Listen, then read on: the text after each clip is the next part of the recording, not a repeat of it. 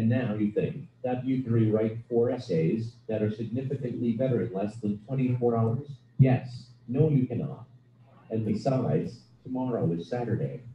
Campus is closed until the next semester starts. What grade did I get on my final? I haven't graded them yet. You just turned them in 2 hours ago. Yes, but I'm worried about my grade. How do you think you did on the final? I'm not sure. I didn't quite finish, but you left the final early before the time was up. I know. I had to make a phone call. The final exam essay was supposed to be 4 pages long. How much did you get done? I believe. All right, I'm going to quickly jump to the end here. You never once tried to get help or improve your grade. That's not true. Can you guys hear the audio? I just asked to do extra credit, and you won't let me. Okay. You are a terrible teacher. I'm going to write a bad review of you on the Rate My Teacher website.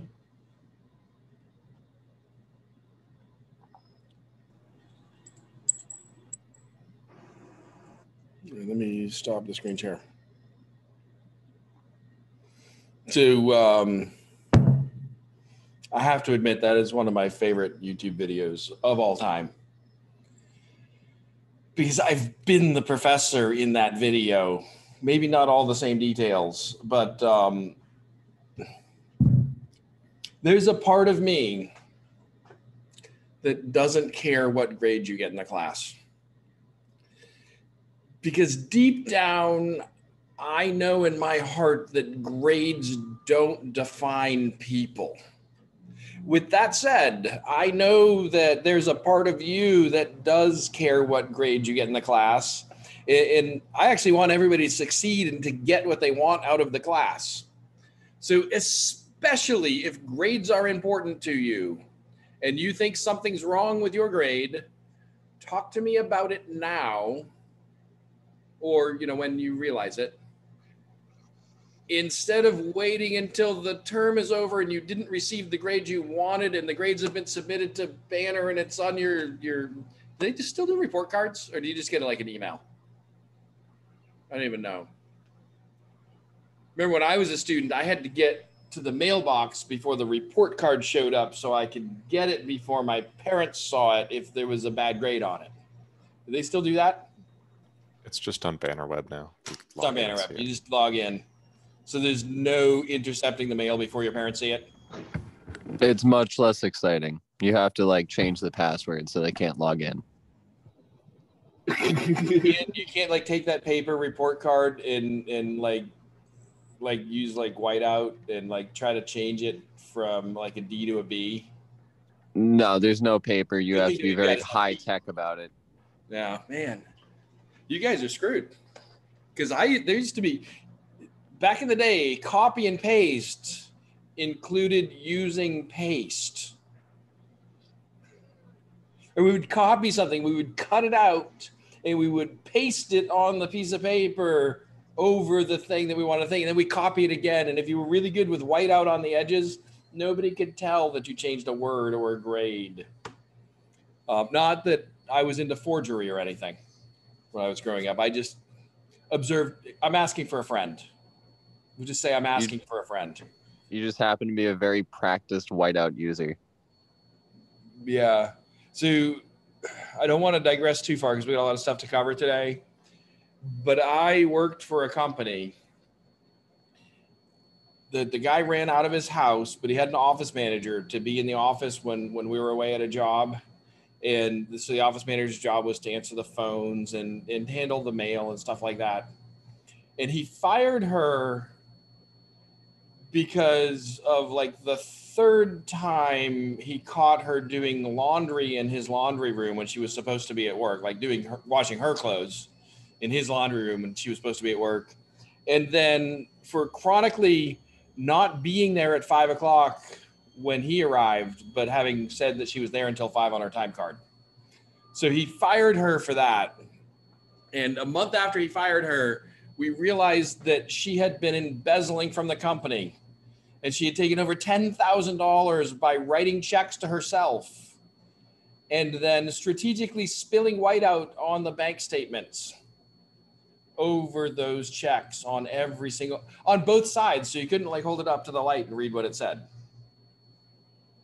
And the attorney general decided not to prosecute because she had a little kid and he didn't want to put her in jail. Which I suppose is good, because having mothers in jail, they're not raising their little kids. But what kind of lessons is she teaching her kid? All right, so let's get to topic though. So partially I had that video up because I love that video and it got me in a good mood before the class started. But the other reason is there may be people who correctly answered the quiz question about the speed at the center of the end mill that's plunging down, but did not get credit for answering that question correctly. Since I'm lazy, I don't want to go look for those people. So if you self-identify as one of those people and you tell me by the end of, I was going to say by the end of this week, but let's give it until the middle of next week. By next Wednesday, I will go fix your grade. But if you tell it to me on the day after grades are posted, I'm not going to have as much sympathy for you.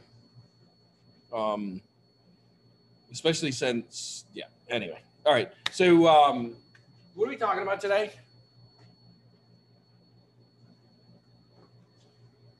It was titled Modeling in Science and Engineering. Something about science and engineering and modeling. Yesterday, you had also said you would. I am going to finish up the stuff we got to yesterday. And I'm going to have to assign somebody to ask at the beginning of class, did you click record? Is there somebody that's not going to miss any classes? You can raise your hand in the participants poll if you don't think you're going to miss any classes.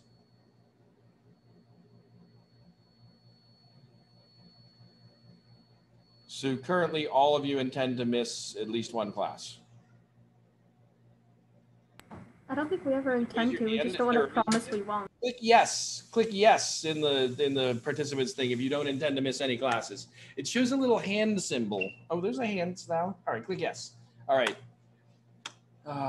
Who do I want to pick? All right. Emily Coughlin. Your job at the beginning of every class, does it show when I'm recording or when I'm live on YouTube on the screen? On your screen? It shows on my screen. I just don't always remember to look for it. In the top left, it says live on YouTube. Yeah, so it's live on YouTube. If you don't see that, or if you don't see it say recording, your job is to say, we can see that you're live on YouTube, but I think usually when it's recording, there's a little like. Yeah. If you think for an instant that I'm not recording the lecture, please stop me and tell me to record, because I meant to record yesterday's lecture. But as I said, I got up at 4 a.m. yesterday to get ready for the lecture, and I wasn't actually ready for it when it started. I had too much stuff to do in those 4 hours before we started yesterday, and I forgot to click record.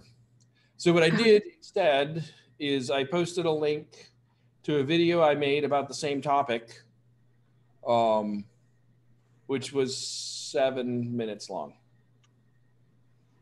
which tells me that if I critically look at the video I didn't make yesterday of yesterday's lecture, there's probably 7 minutes worth of actual content in the lecture. But I don't think the content is there, but none of the antics that I used to try to get you to emotionally accept the content are in this other video. That video is strictly content. And I've done this before. Usually I can get about 20 minutes out of an hour of content, but I'm probably more generous to myself when I do that. Why do I jump around during lecture?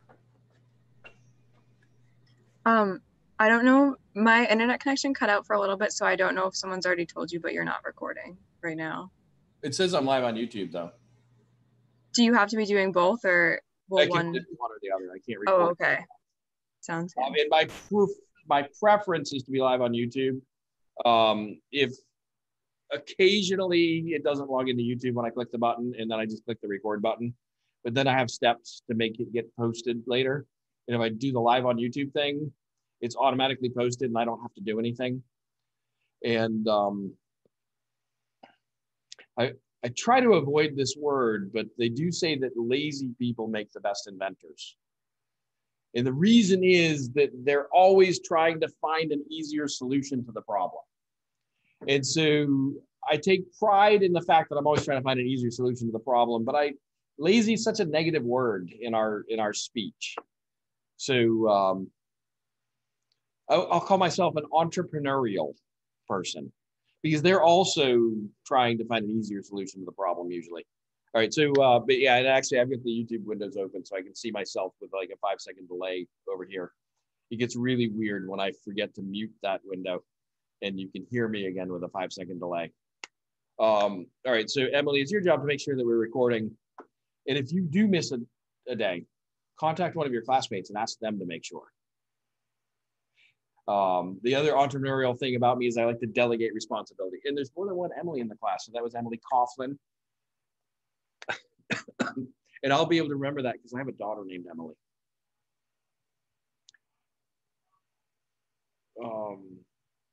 We got to the slide last week. We got to the slide yesterday, and I know which slide we got to because it's still open in presentation mode on the screen with the $100 bill. So I'm going to go back to that slide, and we're going to continue the topic from yesterday. Somebody, Isabel Chan. Isabel, don't let me get past 11:35 without starting to talk about modeling, okay? Oh. Whatever I get to by 11:35 is what we're going to talk about on the slides that I didn't finish yesterday. All right. But then we'll have plenty of time to introduce what I wanted to introduce. So screen sharing, share the screen, share the screen, share the one with PowerPoint slide on it, share. Can you guys hear the machine tools outside? Good, I can hear them, but if you can't hear them, that's probably pretty good. So has anybody ever studied a $100 bill? If you held one in your hand, like held it up to the light, felt the paper? Who likes $100 bills? In the participants window, click yes if you like $100 bills. Ooh, that's too big. So most of you like $100 bills. Okay. Who would like $1,000 bills if they still made them? Anybody that would? You know, the drug dealers killed the $1,000 bill. They get rid of the $1,000 bill because it was too easy for drug dealers to move large sums of money around in cash. So, so we're stuck with the lowly 100.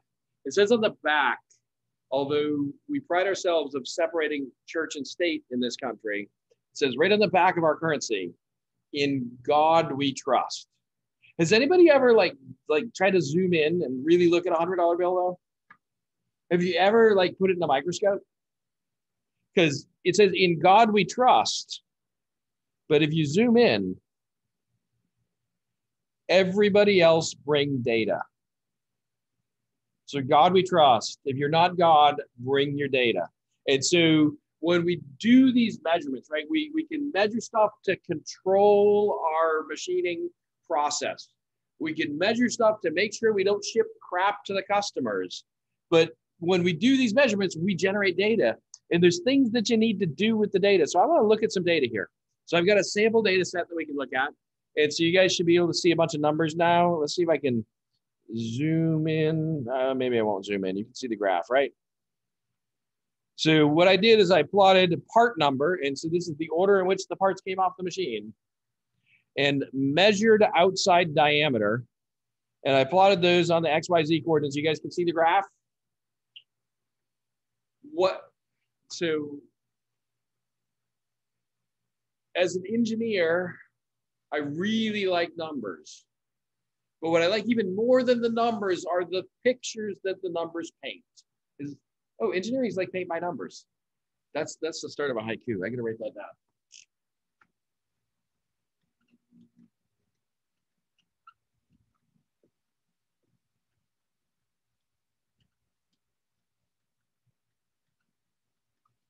All right, I can use that phrase to make a haiku.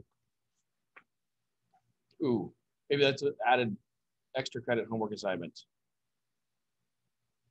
Perfect. Extra credit homework assignment. I will put, no, not extra credit. I will put a quiz question that the answer is to answer this question here. Use the phrase engineering is paint by numbers and write a haiku. Yeah, we'll do haiku. A haiku that expresses the same idea.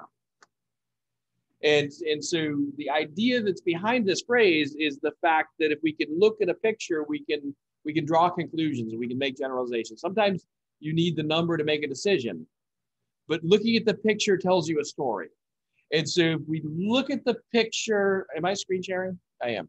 Okay. Yeah. Engineering is what by numbers? I'll put it in the thing, but it's going to be in. Okay. So the thing I used to remind myself of what I wanted to say was engineering is like paint by numbers. So you've done like the paint by numbers where you fill in the numbers, right? I have no idea what paint by numbers is. I'll include a picture. Clearly you're an engineer, you need the picture to understand what it is. It's like a painting thing, an arts and crafts thing for little kids. You maybe have forgotten about it, but since I have 2 little kids at home, I have remembered about it. But what does the picture in this graph tell us? So it's the diameter, the outside diameter of the part, and the number of parts. And you could assume that we were sampling every 100 parts or every 1,000 parts. The number doesn't have to correspond to part 1, part 2, part 3. It could be part 1, part 1001, part 2001, part 3001, right? So what does the graph tell you? And I'll open up the chat in case people want to type in the chat. If I can figure out how to open up the chat.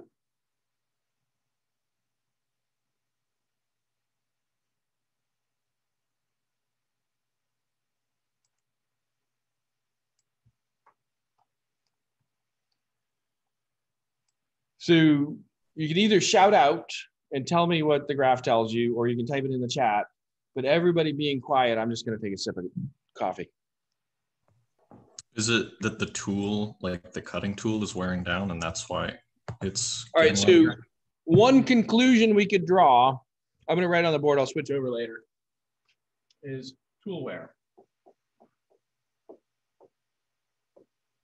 And that's, I believe that's a valid conclusion we could draw from looking at the chart. But what does the chart actually tell us? What does the graph tell us? That as more parts were made, the trend was the outside diameter was generally larger. Right. So the graph tells us that when we made more parts,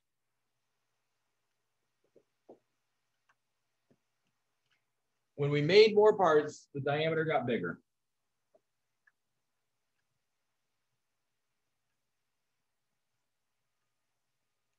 Does it seem regular to you? It seems linear, at least. Right, yeah. So regular, linear, those, I was using the terms. And so if we want to know how fast the parts are getting bigger, we want to get a slope of that line, right? If we knew the slope of that line, we would know the rate at which those parts are getting bigger. And so we could find the slope. We'd actually go to our graph. We can right click here. I always do this in Excel, except this is not Excel. So maybe right click, chart area, chart styles, legend, data range. I want to add a trend line. You know what I'm going to do? I'm going to do File, Download as Excel. And I'm going to open it in Excel because I totally know how to do this in Excel.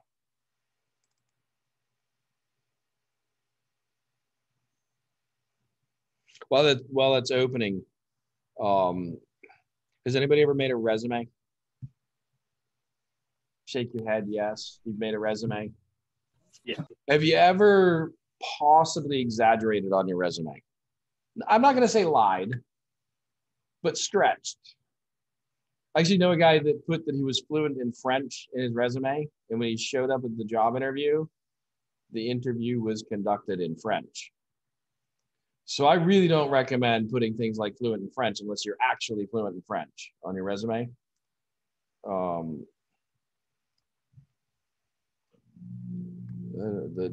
graph didn't download well, but that's fine. I'm going to delete this. All right. Enable editing. You guys can see my Excel thing now? Yeah. All right. So I've got part number, part diameter. I'm going to insert a chart. I like scatter plots the best. I'm going to right click here. I'm going to add a trend line. We think it looks linear, so I'm going to pick linear. I want to display the equation on the chart, and we'll go ahead and display the R squared value on the chart.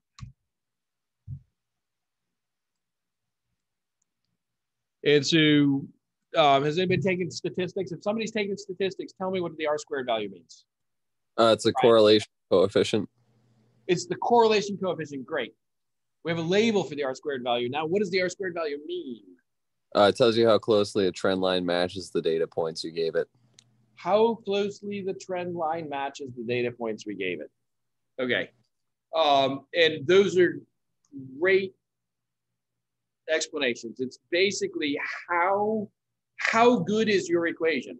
So the closer to 1 your R squared value is, the closer your equation describes the pattern that the data makes. And so if you have if you choose linear on that trend line thing and you get a really low R squared value, then maybe your data is not linear, or maybe there's some other factor that's influencing the change, right? But we got 0.993. That's a really good R squared value. We got a really good R squared value. What's the slope of the line?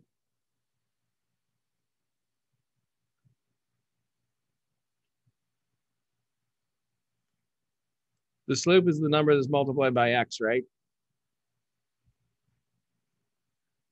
It's so unfortunate that the engineering class has math in it, but the engineering class has math in it. So the slope of the line is 0.0006 x, and the intercept is at 2 is 1 point something. We don't care what the intercept is for this equation here. What we care about is the slope. And so what are the units? We didn't say what the units are, but the units are inches. And so let's say each part number represents 1,000 parts. For each 1,000 parts, it's growing by 6, is it 6/10,000ths of an inch? 3 zeros and a 6.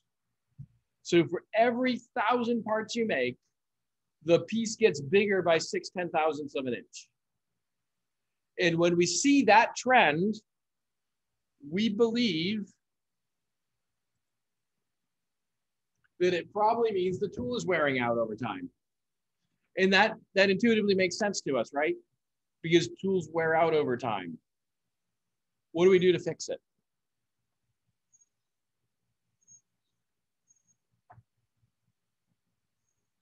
Decide a set amount of time beyond which the diameter isn't acceptable anymore, and just change the tool at that point.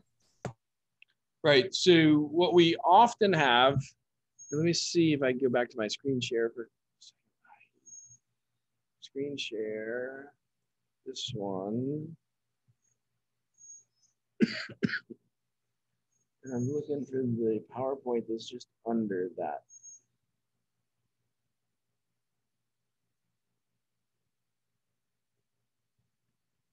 I have too many windows open. Wait, no, I can minimize. And minimize. Oh, no. Undo that last minimize. This one.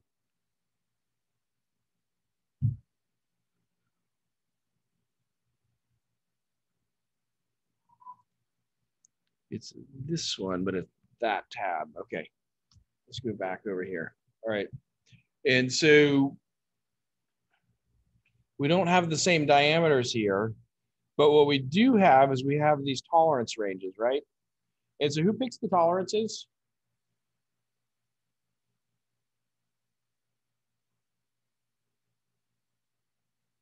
Does the manufacturing engineer pick the tolerances or does the designer pick the tolerances? Feel free to type in the chat too. I'm looking at that. The Or designer. talk. I guess designer. The designer picks the tolerances, right? The designer tells us. Am I screen sharing? No. Now I am though.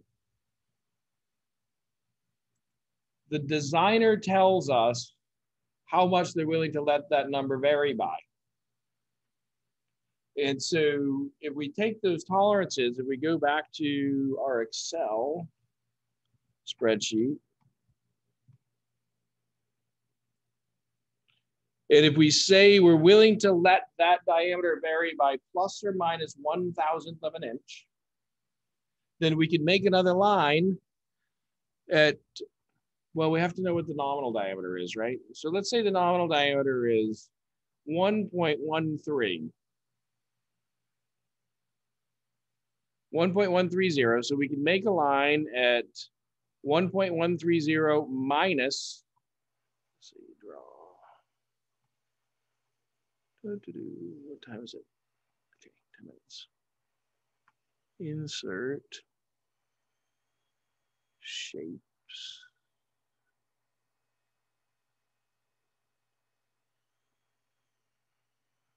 I guess I don't know Excel very well. We could draw a vertical line across here and across here to tell us whether our parts are good or bad. And we don't ship any of the bad ones to the customer. Right, so we could put a line at the tolerances on the chart. And let me, it's easier for me to just draw it on the board probably.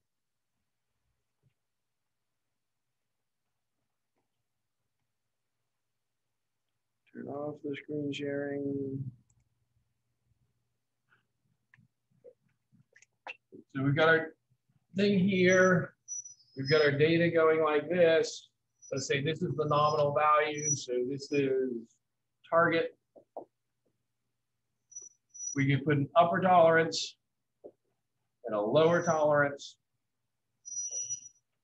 We put this line, and when we measure any parts down here and any parts up here, we don't ship them to the customer.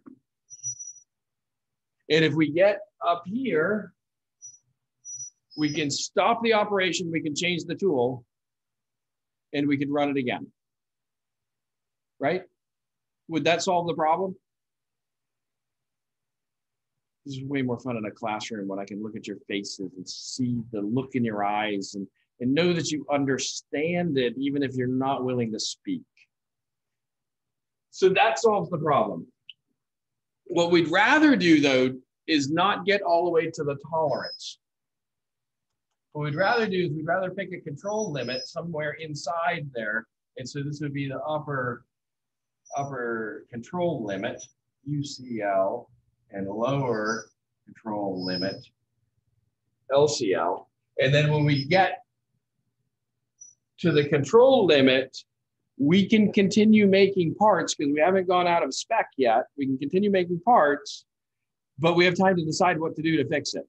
And if it's trending like this and going up, the obvious thing is the tool wore out.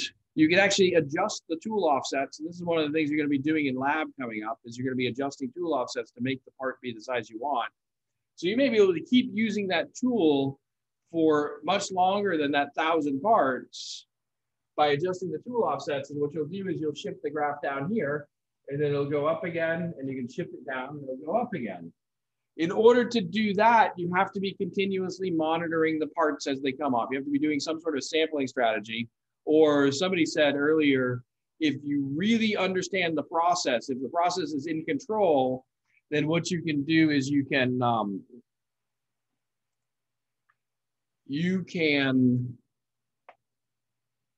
change based on how many parts you made or how much time has elapsed. I don't believe that that is the best method. I believe that measuring the parts as you go is the best method. So we can set upper control limits and lower control limits. Turn my screen sharing back on.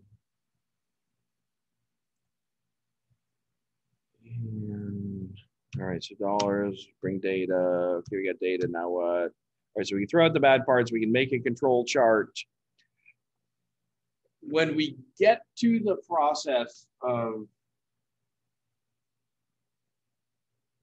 so when you want to make a part, first you have to have the idea of the part. I'm actually screen sharing. Now I'm actually screen sharing. When you decide that you want to make something, first you have to have the idea of what it is you want to make. Then you have to have a design. You translate the idea into the design. Then you figure out the processes that you're going to use to translate the design into the physical parts. And so these are either done by the designer or the manufacturing engineer, or if it's an MQP, you wear both hats usually. So you do both of those things. So we do this. One of the things we got to do as we get to this point is we have to decide which machine tool are we going to use to make the parts.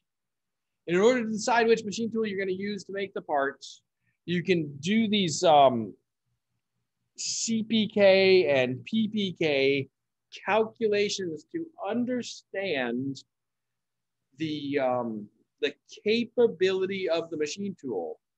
So if we're making parts,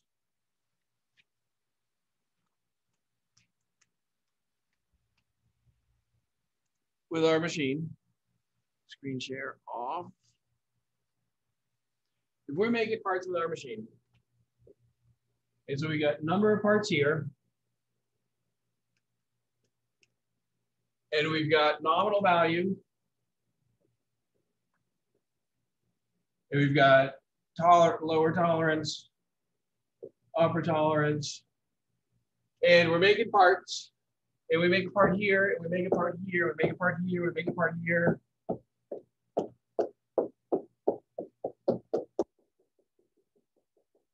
And we're making parts, and we plot the data, and it looks like that. One of the other things we can do is we can plot a histogram of the data and see how many of the parts fall in a certain range. So the other way you can display this, so this is parts over time. Some of them are in the tolerance band, some of them are out of the tolerance band. So we've done this experiment. And this gets back to the evil Santa Claus from yesterday. What he wanted was a normal distribution centered on 50. What we'd really like is a normal distribution centered on the nominal value.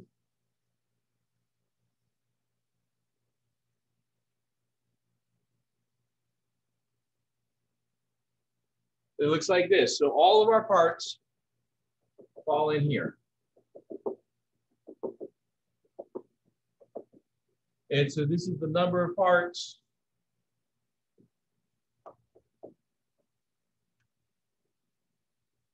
But not necessarily in the order they were made, but it's the number of parts. And so we've got a few out here that are small. We got a few out here that are big. Most of them are right in the center in our range. And if this is our tolerance,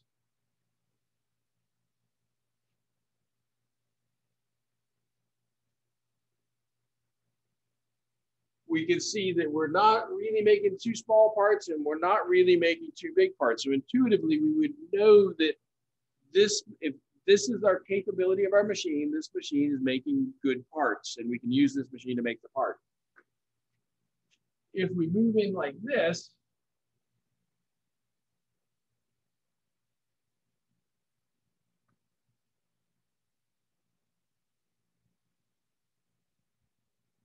and there's a significant number of parts that are too small, a significant number of parts that are too big, can we still use this machine to make these parts?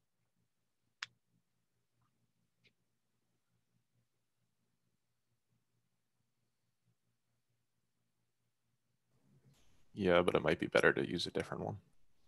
So I can still use this machine to make these parts, but I have to get better at quality inspection. And I have to make sure I don't ship these to the customer. And I maybe can put these back in the process and I can remachine them and rework the parts before I ship them to the customer. But the ones that are too small, you may notice on the machine tool controllers when you're in lab that in the edit row, there's an undo button. You may notice that. It does not put material back on the workpiece. You can put material back on the workpiece by putting it in the welder, welding material back on, then putting it back in the machine tool and remachining the material back off. Or you could use some 3D printing processes to 3D print material back on and then remachine it back off.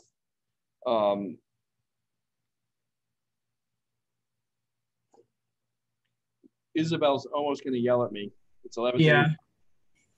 It's time for me to switch over, but as I switch, I want to talk about that undo process in manufacturing because it's totally possible.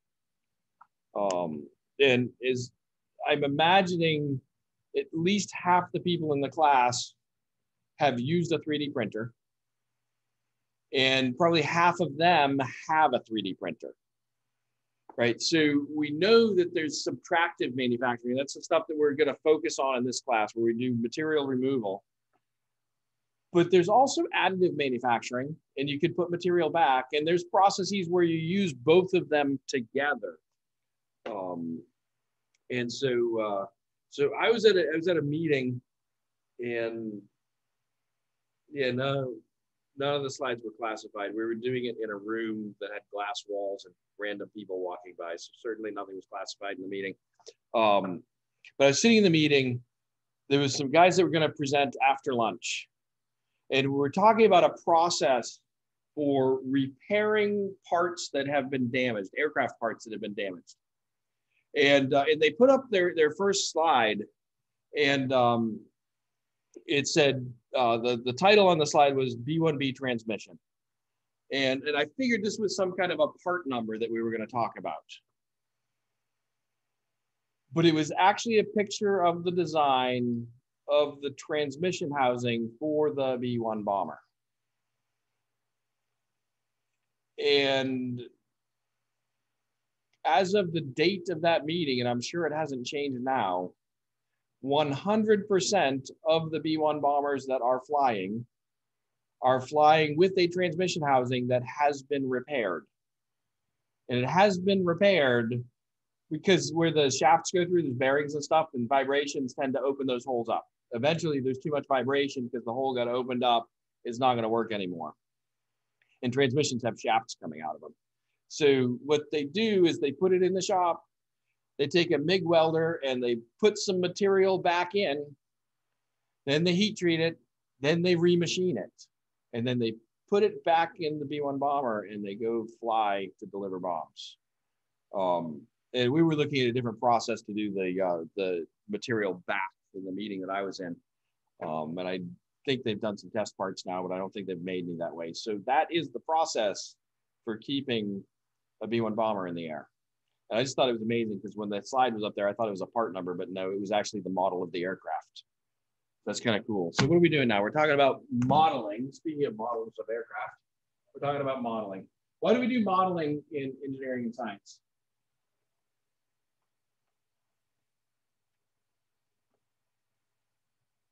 It's not because I like the smell of the glue, although I do kind of like the smell of the glue. Autofocus. Maybe autofocus. It looks blurry to me.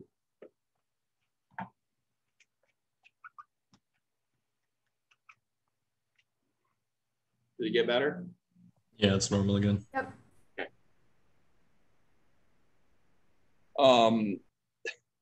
Why do we do modeling in manufacturing? So you guys can tell me if it's in focus, but you can't tell me why we do modeling in manufacturing and science.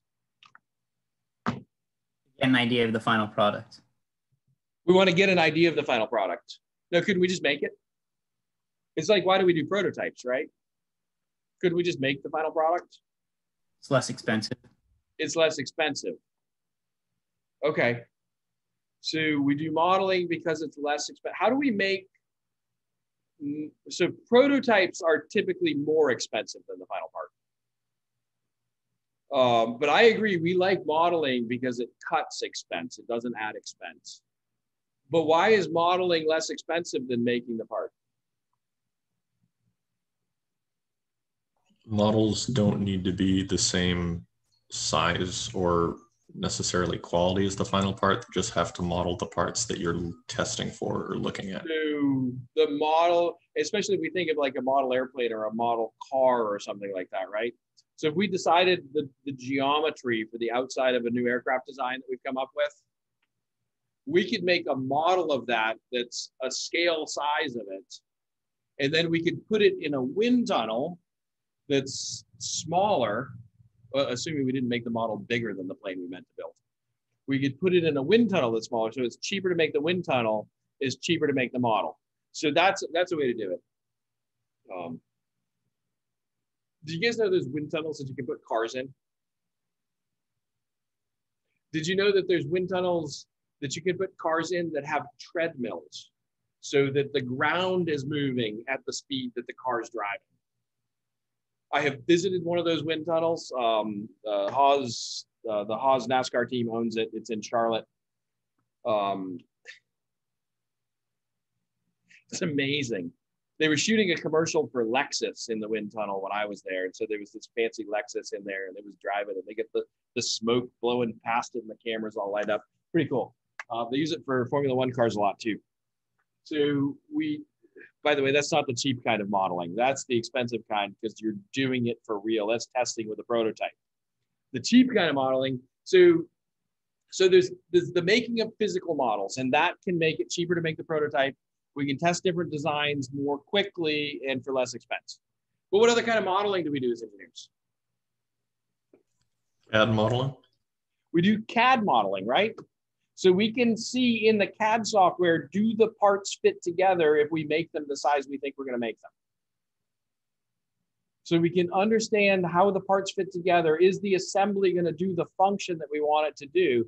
And CAD software has probably reduced the cost of bringing new parts to market even more than CNC machining has. Because when you get to the CNC machining, you still have to do the material removal process. And so that kind of modeling is cool. What other kind of modeling might we do especially think about modeling in science, not just modeling in engineering. What's modeling in science mean?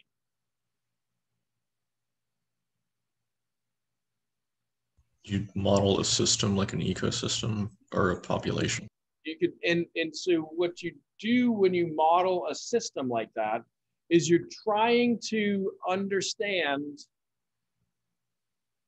how the system works without having to build the system, right? And you can do it mathematically. So what we do when we say we're doing modeling in engineering and science typically isn't making physical models. It's building mathematical models that describe a phenomenon that we've observed. So I think you guys have heard of this one, right? F equals MA. I was on the ski team when I was a student here at WPI, and we had sweatshirts, and we had F equals MA printed on the sweatshirts because we were the engineer geeks that were on the ski teams traveling around. And I remember there was this girl on the team. I have just remembered her name, but I'm not going to say it out loud because that wouldn't be polite. But she was built like I am now. And she was one of the best skiers on the team also. And she came in to the ski lounge or the place at the bottom where we all got warm and took our boots off. She comes in there and she says, F equals MA, and I've got the M covered. So, but this equation describes a phenomenon, right? So force equals mass times acceleration. Right? So F equals MA describes a phenomenon.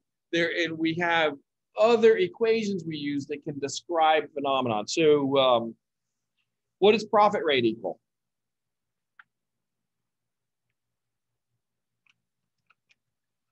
Value minus cost over time.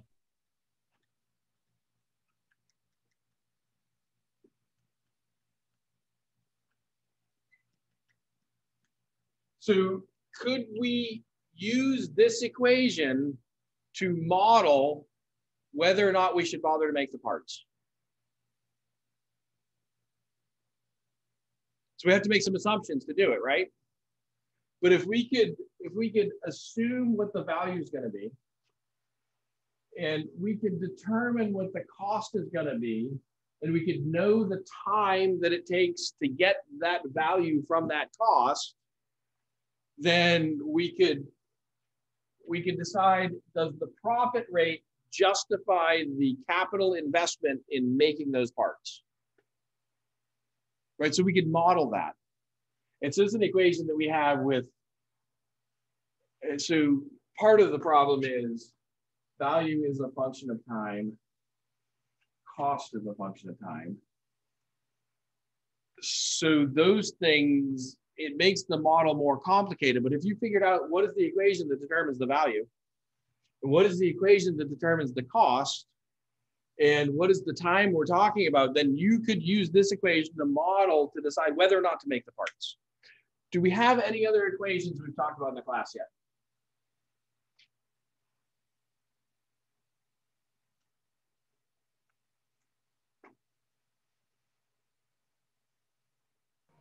The equations for surface speed. So we've got our surface speed. Anybody remember what the equation for surface speed is? So speed in SFM equals, does anybody remember what it equals? It was 2 times the radius times pi times RPM diameter,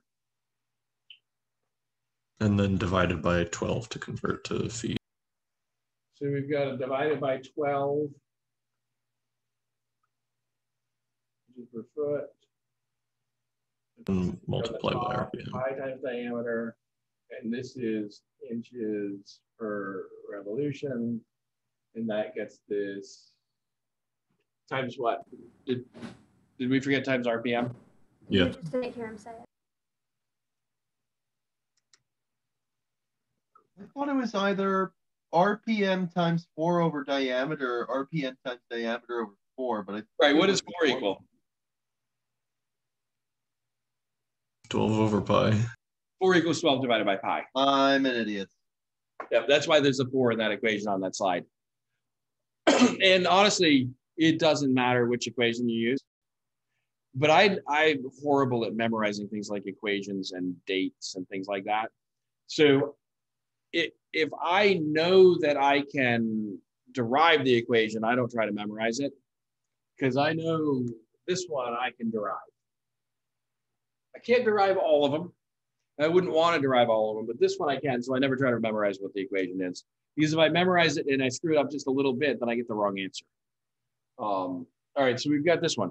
So as we go through the class, well, now we've got the PPK and PP formulas and CPK and CP formulas that we've got on the slide that we were just talking about. In that, I'm going to give you a video to watch that describes that better than I can describe it. And plus, we're running out of time, so I don't want to try to describe it now. But I'm going to give you a link for a video to watch that talks about the CPK and PPK stuff. But that helps us understand, is the machine going to work for the parts that we want to make? As we get into next week, we're really going to start getting into the math and the physics of how that chip forms on the edge of the tool. Remember, we had the first week we talked about, we had a tool here, we have the chip sliding up the face of the tool, we have the workpiece going this way, so the workpiece is going that way, the tool is going this way, right? And we said that the way that the cutting happens right here has to do with that surface speed. So this B here is surface speed. So we're going to examine this in detail next week, and we're going to understand what's actually happening to the material in this zone where the shearing is happening. Why is it that the T1, this uncut chip thickness, is almost always smaller than this T2, the cut chip thickness, right? And we're going to see if we change this angle here, how does that impact the energy that it takes to make the cut and the forces and stuff. So next week, we're going to get in detail involved in doing the math and the physics of this chip formation on the edge of the tool. before we start doing that, I get this assignment that I want you to do, and it's going to start, and you're going to be building this throughout the term. But we're going to, and I don't care if you use Excel or numbers or whatever the thing is that's built into the Mac or Google Slides, or I mean, Google Sheets, we call it. I don't care which software you use to do this. I used to tell you how to use Excel. We will give you an example. I used to have TAs when I taught this class, and the TAs were the ones that prepared the example. So I would say we. I will give you an example. They took all the TAs away. Of what the Excel file should look like. And I've got a video that shows how I made the example Excel file. But what I want you to do in that Excel file, and I'll give you some specific problems in the assignment, but it's going to be to make a mathematical model in Excel that solves the problem I've given you, that answers the question. And so if it's the speed one, if I'm telling you what the surface speed is and the diameter is, I want you to be able to tell me what the RPMs are. If I tell you what the RPMs are and the surface speed is, I want you to be able to tell me what the diameter is.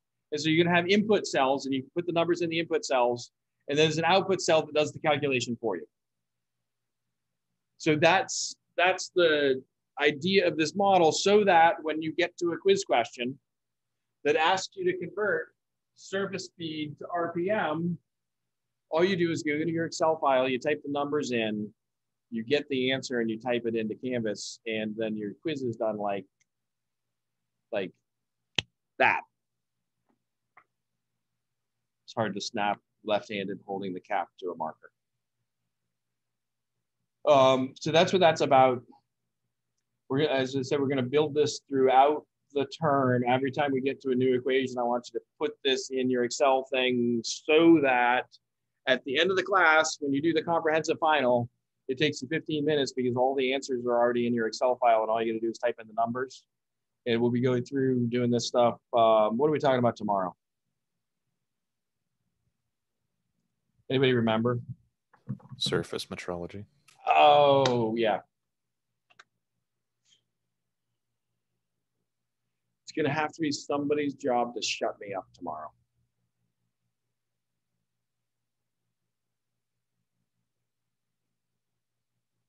I have a PhD in surface metrology. It's a topic I could talk about a lot.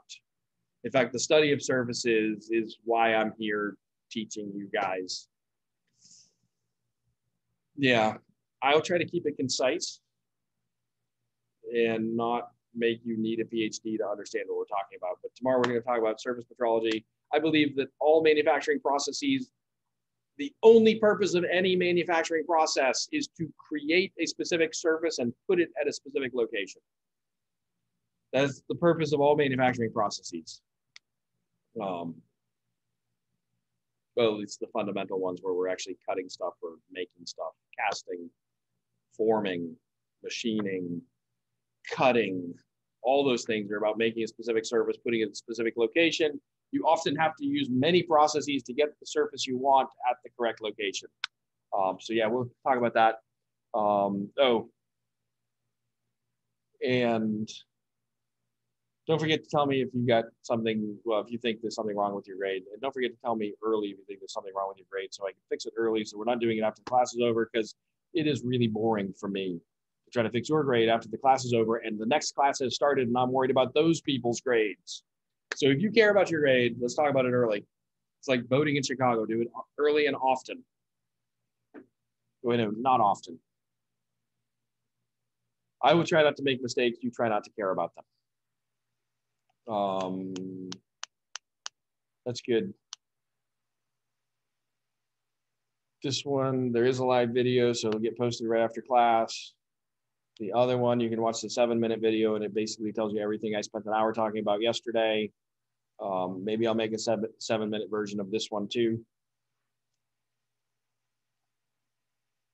And I'm going to give you the videos about CPK, PBK, and Six Sigma. There's a good 20-minute video. It's really good. It talks about this really well, better than I could ever talk about it. Anybody else? Any questions? Anybody feel like jumping for joy? I saw some arm movement, but I didn't see any jumping. Let's see some jumping for joy. You guys can log off. I'm just going to keep exercising. I'll stick around in case anybody has questions. Oh, discussion forum. If you have questions about the CAM assignment, post them in the discussion forum. There's people watching the discussion forum waiting for questions so they can answer them for you. You're not obligated to figure out how to do this stuff by yourself. What machine, Y block operation 1 and machines, what is, oh yeah. You come to the lab and you're either set to a lathe or to a mill. If you're sent to the lathe, you machine the cylinder. If you're sent to the mill, you machine the Y block operation 1. And the next time you come to the lab, you do the other one. Unless we screwed up the schedule. In which case we'll fix the schedule so that it happens that way.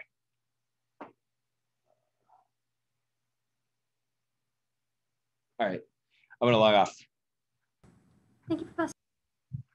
Did you have a question? Okay, thank you.